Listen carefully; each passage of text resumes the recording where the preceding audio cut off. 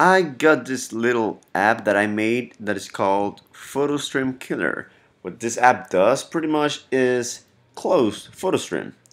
I don't know if you guys noticed, but sometimes when you are working on iPhoto and you close it, it will still show up. It will still be running. Photostream will still be running.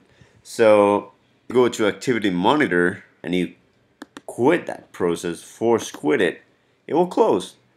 But a couple of seconds after that, he is going to reopen. See, it's closed now. Boom, it's back. So by double clicking my little app here, it will close it and it will not reopen until you reopen iPhoto. See, it's not coming back. So just go back to iPhoto, and when you go to back to iPhoto, it will reopen Photostream.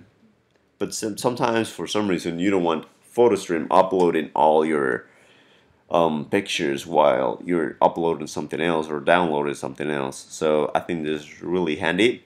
I hope you guys like it, and have a good one.